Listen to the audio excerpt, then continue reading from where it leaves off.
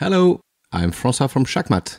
In this video, I will demonstrate how the Mod Medusa works. In a few words, the Mod Medusa could be described as an algorhythmic LFO. It provides modulation cycles synced to a clock according to rhythmic patterns such as the Euclidean ones. Like we just said, the Mod Medusa could be described as a Euclidean LFO. So what's different from a classic Euclidean sequencer?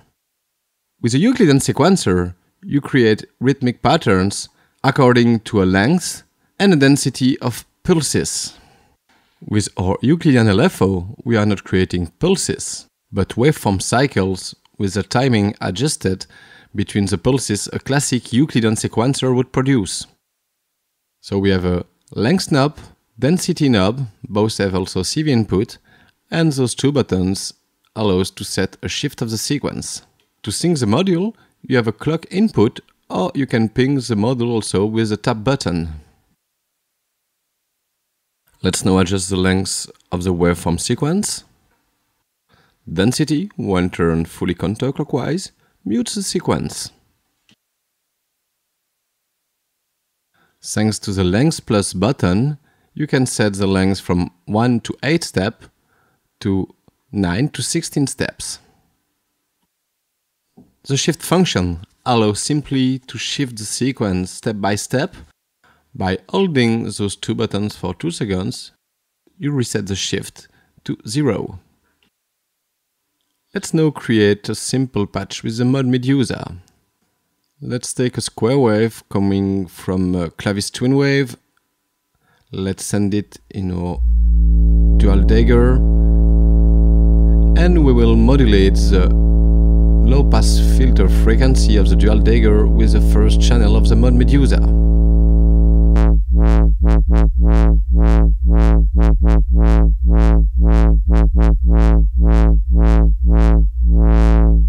So less density means less and longer waveform cycles, because the waveform length adapt to the pattern. At maximum density value, we will have 1 cycle per clock input.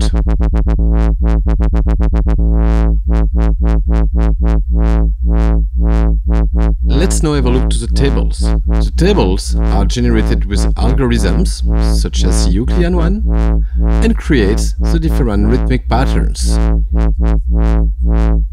Let's now have a look to the first one, which is called as straight as possible, and as you can hear, it gives very military straight waveform sequences.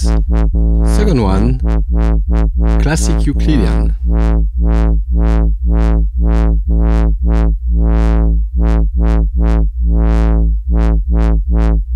Third one is the revised Euclidean patterns found in the night Gallop. It removes some dead spot of the classic Euclidean sequences. Fourth one is the anti-Euclidean sequences. Anti-Euclidean sequences maximize the difference of length of each waveform.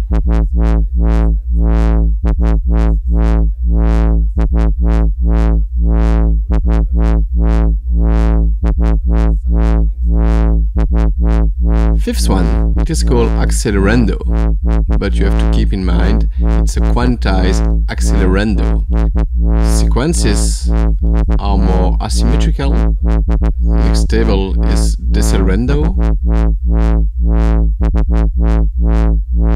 7 ones is called divided sequences. It will first divide the sequence, fill the first half with a classic Euclidean pattern, and then fill the second one, still with a classic Euclidean pattern. Last one is fill next, which will create successive short cycles and fill the rest of the sequence with a long cycle.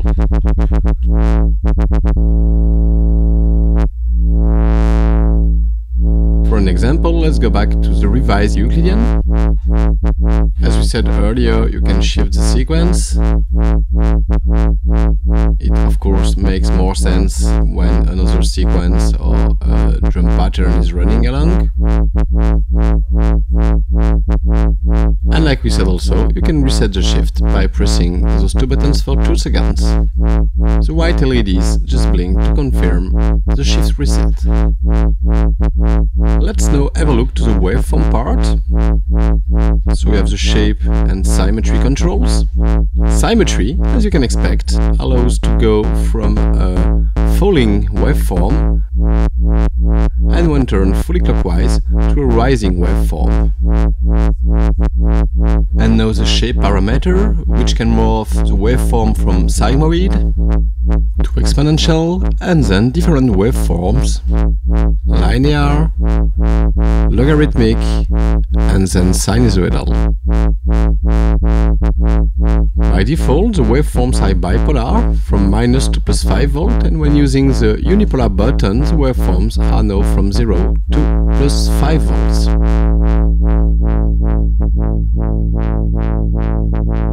Let's now talk about the big sync button. By default, the lowest part of the waveforms are synced to a clock.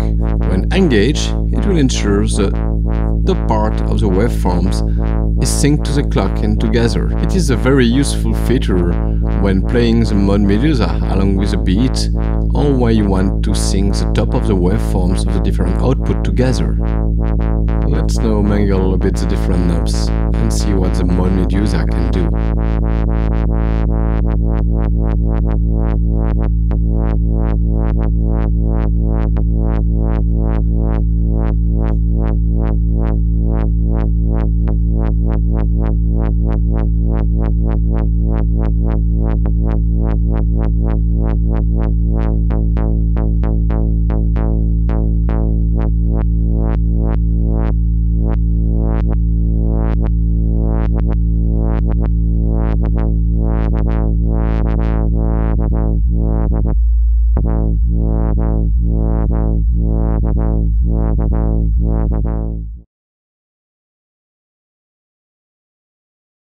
Let's now have a few words on the different modes. The modes define the way the different output will behave. There are 4 different correlated modes, or the output can be set independently. So first, let's have a look to the correlated modes. With those modes, output 2, 3 and 4 will be driven by a correlated sequence the first output is following. So the first output always follow the settings on the panel, so a L long pattern with a D density waveform cycles. The first mode is called main mode. Second output will follow a backward reading of the sequence. The third output will be driven by an inverted sequence, meaning as the first sequence is giving a pulse on a certain step, it will not on the third output, and if the first sequence has an empty step, the sequence driving the third output will have an active step.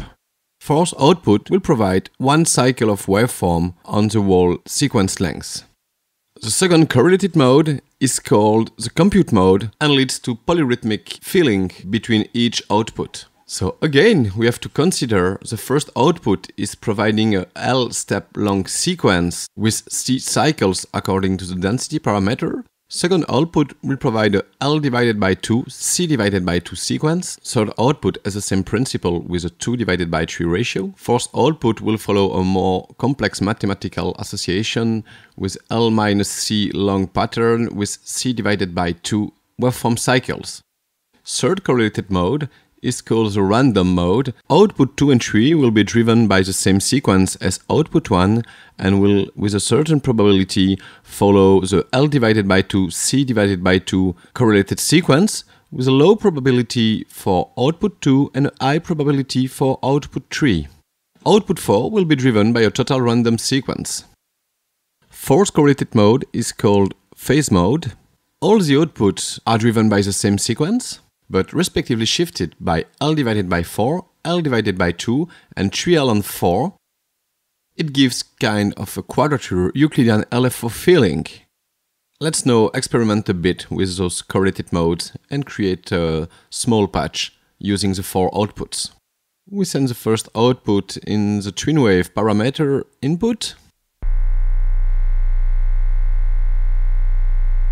Let's use the Mod Medusa second output to the volt octave input of the twin wave. So the output will go into the dual dagger low pass filter frequency control, and the fourth output into the high pass filter of the dual dagger. Here we go, and let's tap the module. Let's swap the table to a Euclidean one.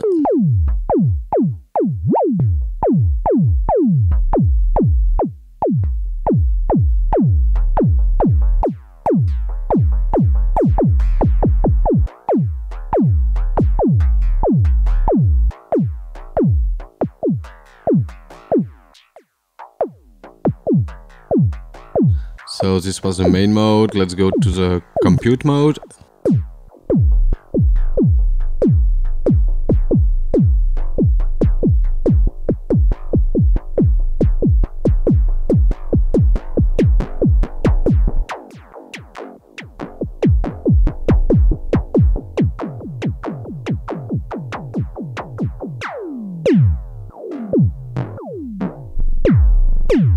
And no random mode.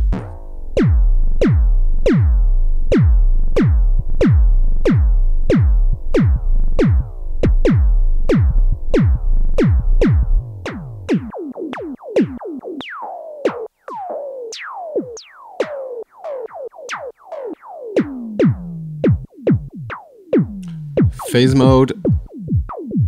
It works pretty well with the fill next tables.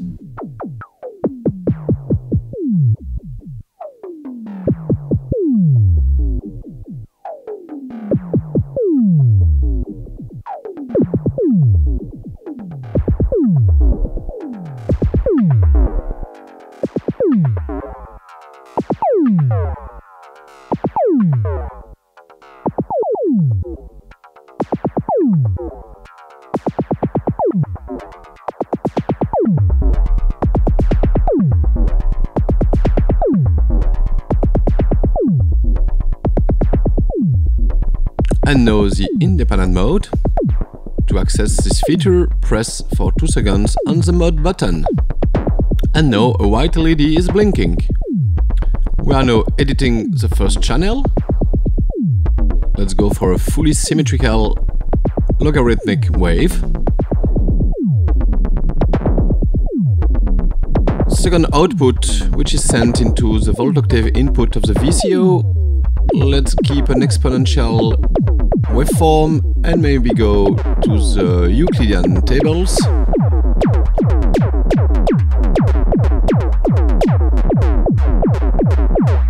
For the third output, so the cutoff filter, let's choose a different table.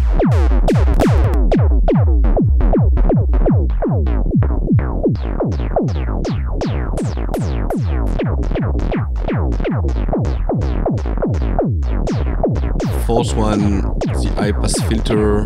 Let's go for a very slow cycle.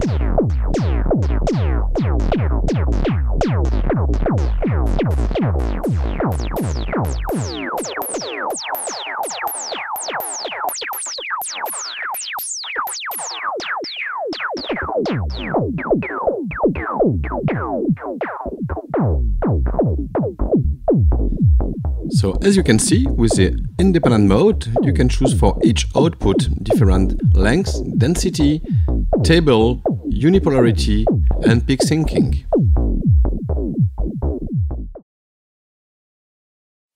The Mod Medusa has additional features which can be edited in a menu.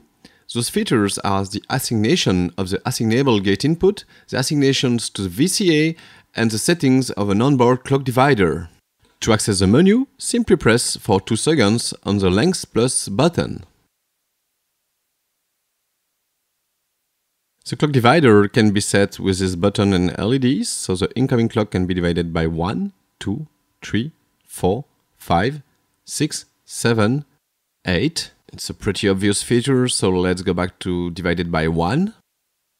The assignation of the assignable gate input can be edited thanks to this menu and can be set to 8 different functions.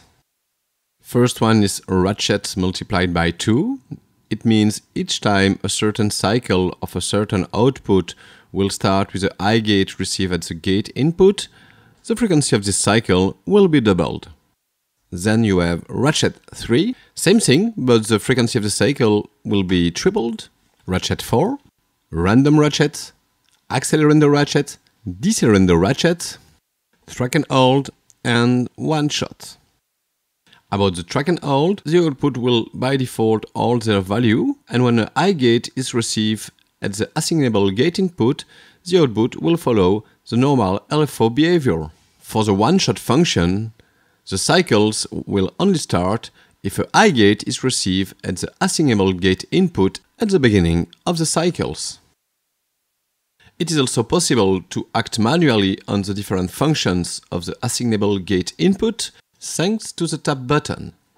To do so, hold the mode button, press on the tab button, and now the tab button is turning red, meaning it is now activating those different functions linked to the assignable gate input functions. Let's do a small patch with those different features. We will use a twin wave again and create a similar patch as before. Let's control the dual dagger frequency cutoff. We have this waveform sequence running. This patch cable is sending a +5 volt, and we will use it to control the assignable gate input. So ratchet 2,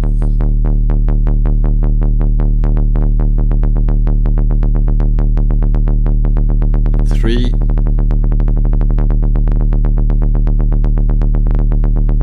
4, random, accelerando.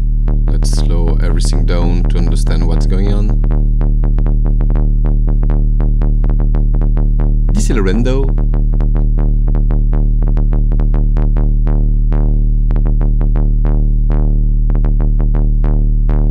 Track and hold. If I remove the patch cord cable, it's holding the value. With triggers, it can turn the Mod Medusa into a kind of sequencer. And the one shot, which allows to mute some cycles.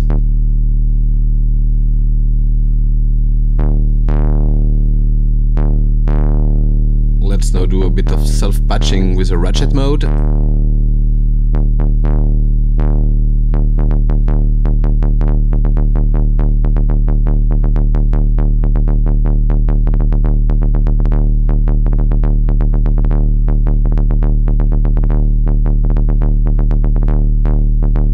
Let's now talk about the VCA assignation. To do so, use the shift buttons along the green LEDs. First channel, second channel, third, fourth, 1 and 2, 1 and 3, 1 and 4, 2 and 3, 2 and 4, and so on. For now, let's just control the first channel only. The VCA input is normalized to 5 volt. Let's now take a 0 volt signal. It completely mutes the signals. And if now I'm giving more positive offset,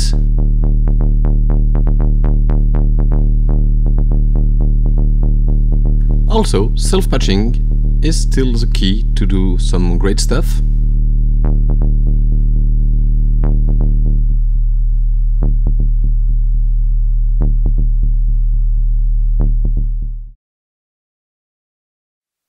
It is possible to store the current state of the module in correlated or independent modes, so all the parameters, tables, modes, peak syncing, unipolarity, and all the different features of the menu, so assignable gate assignation, VCA assignation, and input clock division. To do so, simply press the unipolar button for a couple of seconds, and the table LEDs just blink to confirm the current state storing. At next startup, the module will recall all the different parameters you just stored. Thanks for watching, and see you soon. Bye bye.